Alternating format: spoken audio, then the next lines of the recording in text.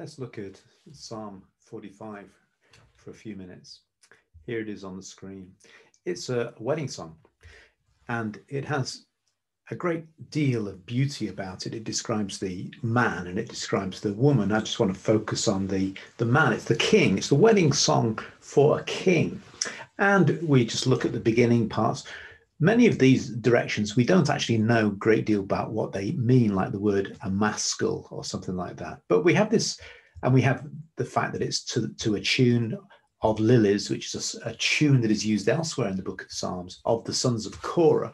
And they were people who were cited in the temple. They were like a choir, but a professional group of musicians who were cited in the temple for the purposes of worship. They were intended to worship. They weren't just a band.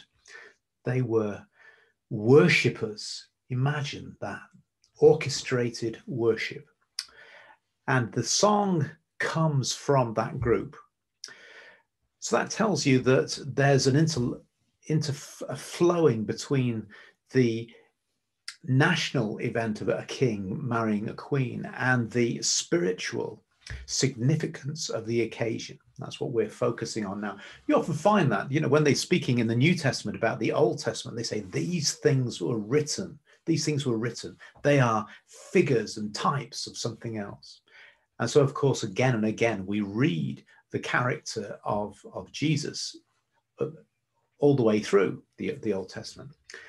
And in Psalm 45, it's no exception. So here we go. Let's just look at it. I want to give you 5 qualities of a king. All right. And the first one is, there it is. My heart is stirred by a noble theme. I recite my verses for the king. My tongue is the pen of a skillful writer. That's the sons of Korah.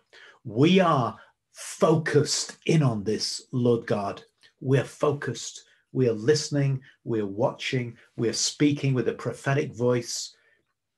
And then they start. You are the most excellent of men. You think, are they just flattering him? Well, it's a wonderful word. The Hebrew word for most excellent actually means gorgeous. That's the first characteristic of the king. He's gorgeous. There's a great attractiveness about him. He is worth listening to. He is pleasant to be with. Remember when they said about Jesus, the common people heard him gladly. When Paul was describing spiritual gifts, he said, let all be done decently and in order. But the word for decently is the Greek word for attractively. Let your worship be attractive.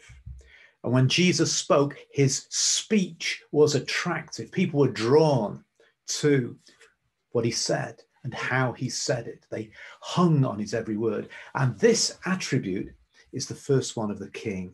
The king. He's gorgeous. There's an attractiveness about him. Your lips have been anointed with grace, since God has blessed you forever. So there's a bit of smooth talking going on here, but you've got that first attribute of beauty. Not just something that you coldly admire, but something that you are drawn to. Winsomeness. Then we've got another one here. Here we go. Gird your sword on your side, you mighty one. Gird yourself with splendor and majesty. In your majesty, ride forth victoriously.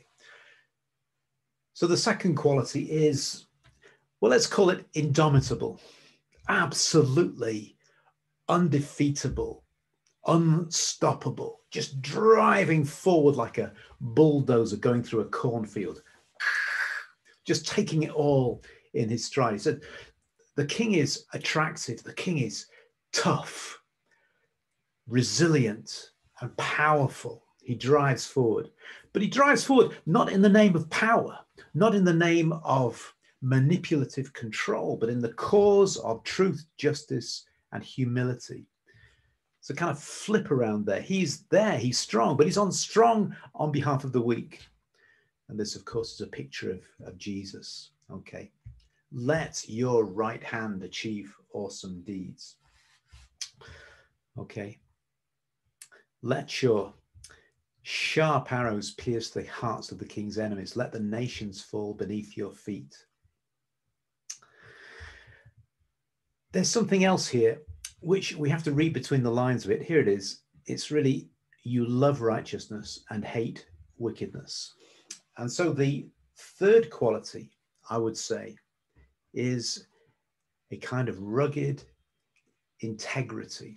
I love the word integrity. It's got grit right in the middle of it. And I believe that our characters need to have grit in the middle of them.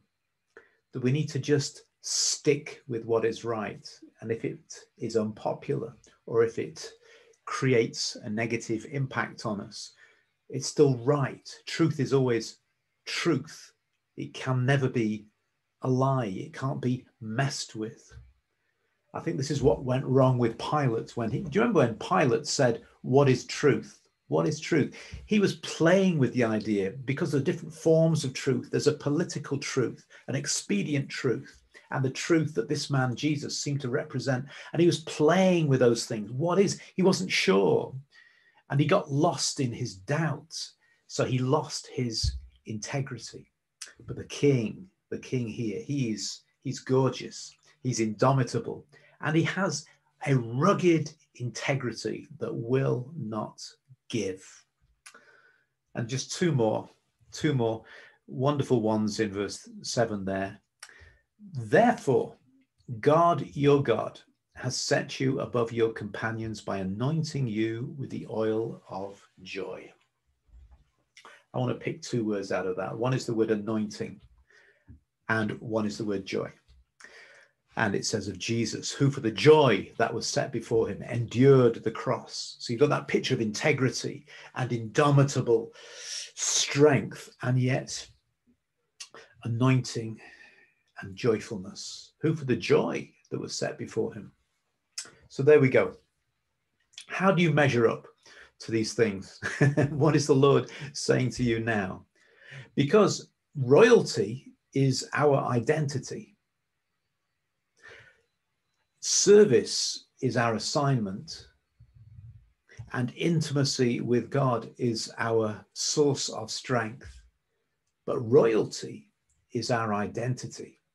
And these are characteristics of the Lord Jesus, and they are characteristics of the Jesus follower. Your words anointed with grace so they become attractive. Your actions indomitable, definite, clear, sure. Your integrity intact, not giving in to anything, any negative report that might come against you. Holding it strongly that you have been given a trust to keep and to stick with. And anointed, that means consciously operating in the Spirit of God. And joy.